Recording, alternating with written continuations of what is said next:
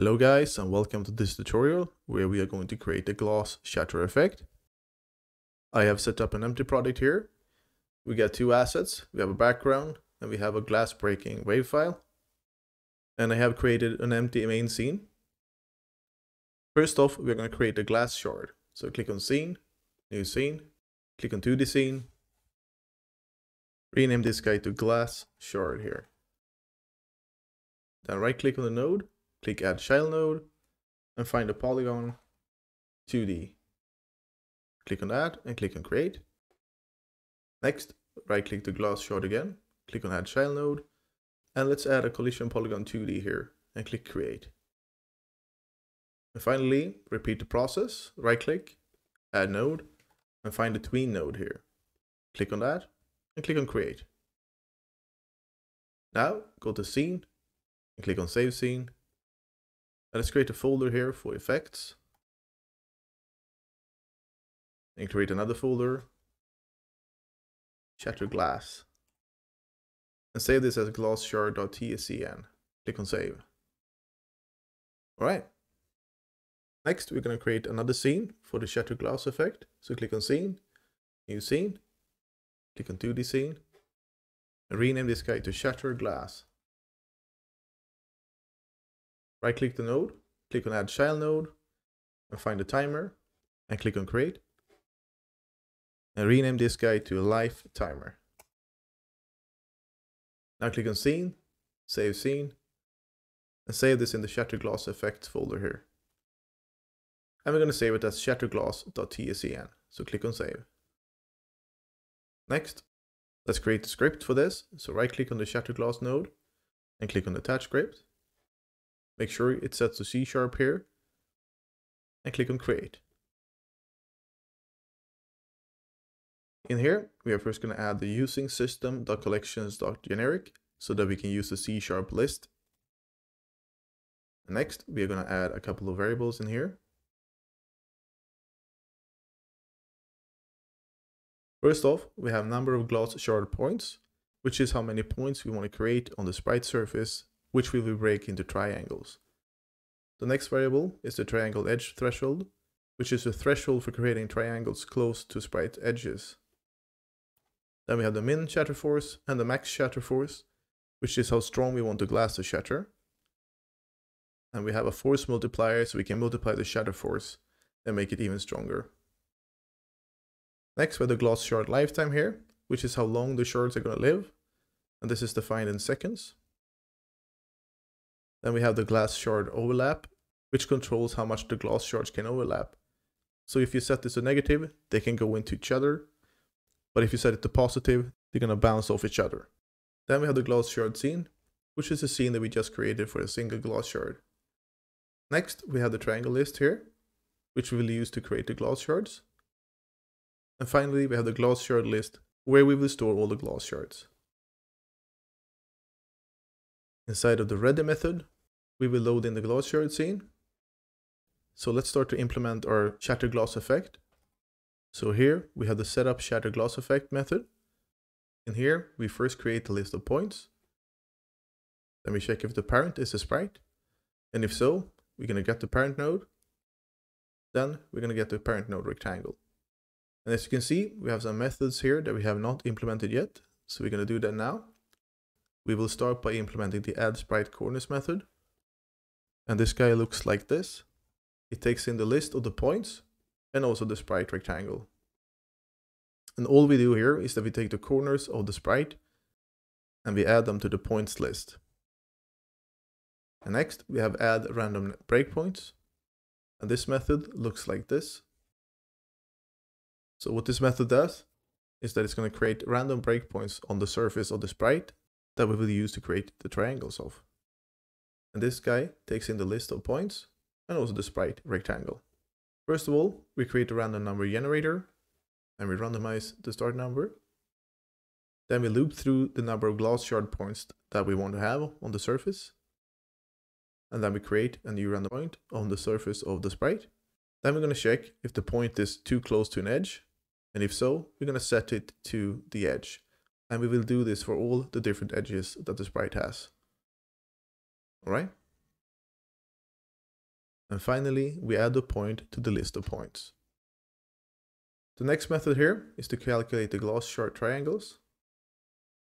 And this guy looks like this. It takes in the list of points. And first, we're going to triangulate the point array by running the triangulate delineate to the method. Now, please correct me if I pronounce that wrong. Then we're going to loop through the array with 3 points at a time. And then we will add the 3 triangle points into the triangle list. Next, we have the create Riggi body 2D shards method. And this guy looks like this. It takes in the Sprite parent node. First, we loop through each triangle in the triangle list. So we're going to process 3 points in the list of triangles for each loop. First, we create a new instance of the gloss shard scene that we created earlier. Then we're going to run the method resize gloss shard triangles. So let's have a look at this guy. What we do is that we take in the gloss shard and the current triangle list index. First, we create the polygon for the triangle list, and we have to set it up as an array because the polygon here is a vector2 array, but our triangle list is a list of vector2s. So that is why we set it up like this, so we can feed it into the polygon here. Okay, and then we set up the polygon with the polygon we just created.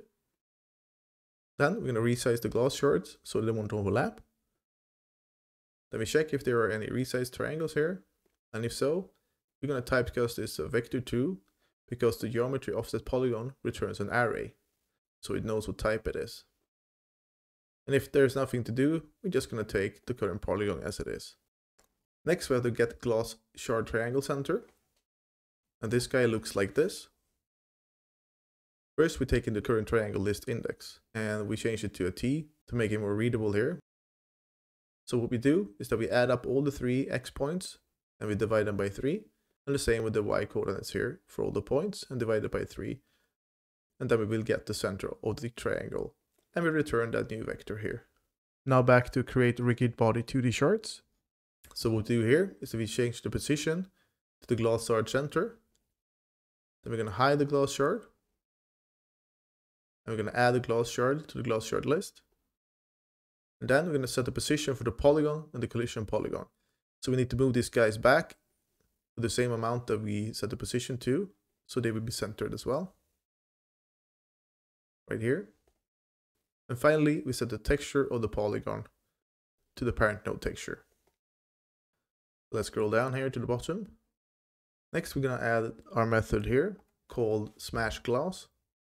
And this is the method we're going to use to smash the sprite into pieces. All right.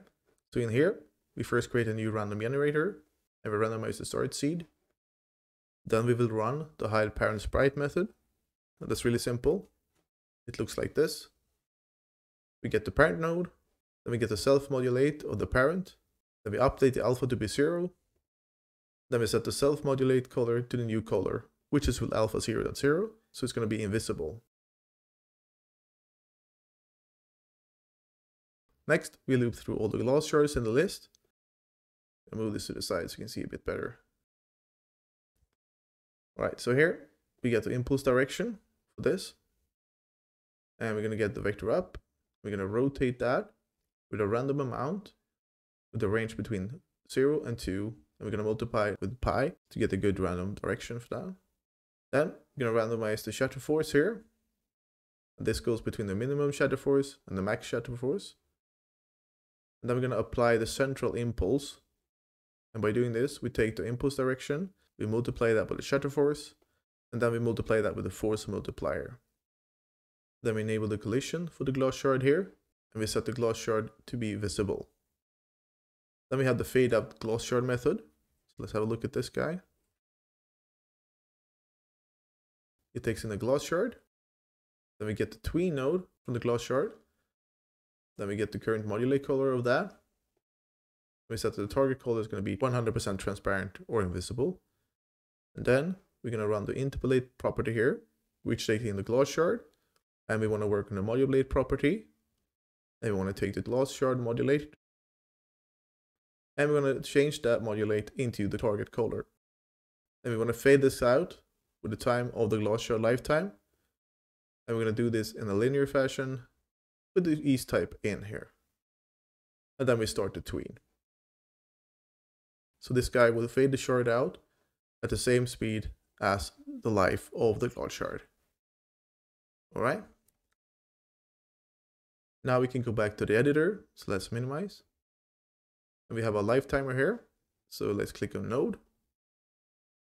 Double click the timeout, and we're going to attach this to the Shatter class script. Now let's change this to a bit more C# standard. On life timer timeout. So select everything here, right click, copy, and click connect. And it's going to open up the Visual Studio Code editor for us.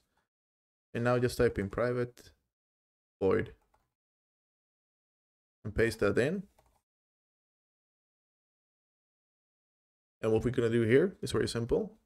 When the life timer hits 0, we're going to free the parent node from memory, like so. And finally, let's go up here to the top. As you can see, we have the call deferred here, which is going to call the add glass shards method. So let's add this guy in. What we're going to do here is loop through the list of the glass shards. We're going to add them to the parent node. So this is all this guy is going to do. And finally, we can copy this guy. And we're going to run this whenever the ready method is run. Like so. So this is our script. Do a minimize here. Let's go to the main node. Right click the main node. Click on add child node. Find the sprite. Click on that. Click on create. And let's load the blue glass.png into this guy as a texture. And in order for this to work, you have to make sure that the offset is not centered. Otherwise, the break loss effect is not going to work as intended. Then right click the main node, click on add child node, and let's add an audio stream player. Click on create. And let's load the glass break wave file in here. We can rename this guy to glass break. It sounds like that. Alright. And next, right click the Sprite node, click on instance child scene, and find the shatter class.tscn file there and click on open. And now we need to create a script so we can run the shatter effect. We can also save this guy here. Scene, save scene. Go back to the main node, right click the main node, click on attach script. I'm going to create a new C# script, main.cs, and click on create. And we're not going to use any of these guys. We can use the process method, and we can add a new private bool here to see if the glass is smashed. And inside of the process method, we can just do the following. If the action is just pressed, the UE accept, which is going to be spacebar or enter, we can have a look at that in the project settings, input map. We're going to use this guy here, UE accept. You can either press enter, KP enter, space, or one of these buttons on the gamepad.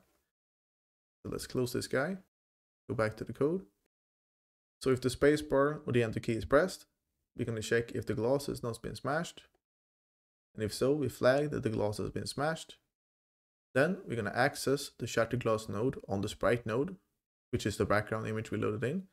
Then we're going to call the smash glass method on that. And at the same time, we're going to play the audio stream glass break sound as well. Okay, so let's save this guy. Control S or go on file, save here. Let's minimize.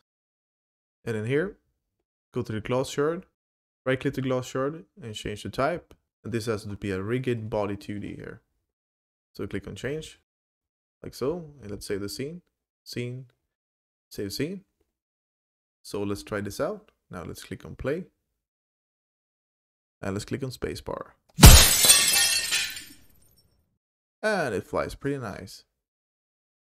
You can tweak the settings here, how much force you want to use. 100 and 200 and force multiplier by 20 and how many glass shards you want to have. We can set this to 1.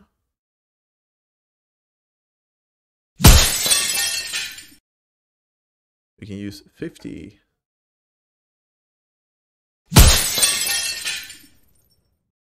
And there you have it.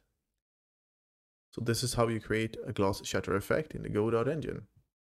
Thank you for watching this tutorial. You can download the source from my GitHub page. The link is in the description. Please like and subscribe, and see you in another video. Bye for now.